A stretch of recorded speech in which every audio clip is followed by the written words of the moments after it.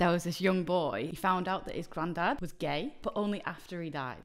He had hinted that he was gay all through his life, saying that he once moved into his dorm at college, saw this guy with the prettiest eyes. Always the eyes. And that boy was John Kander. So the young boy, Saman, put into Google that name, and he found out that it actually was a famous composer. And he composed Chicago and Cabaret. And do you know the film New York, New York?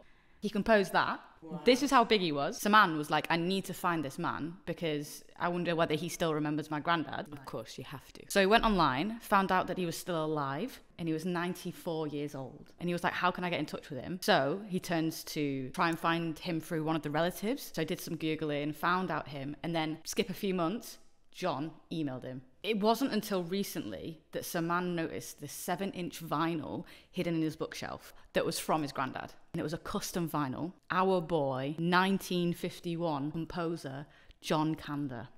Oh boy. What does that tell you? Saman listened to it and it was really like sweet and elegant and quite theatrical. Skip forward a couple of months, they meet, and he told Saman that the record that he found on his bookshelf was about his granddad. Very gay. And apparently, not only was it a record about his granddad, but it was a whole musical composed, and his granddad would have played the lead role. Always the musicals. So his grandfather did some acting. John sent over some pictures that they'd never seen of their granddad before. Saman didn't know that his granddad was even doing this. In these like shiny shorts dancing to this song with John. It's so cute. So gay. And apparently, when they met, John said about their relationship that they were completely honest with each other about what it was. Not in terms of not lying, but honest about who they were becoming.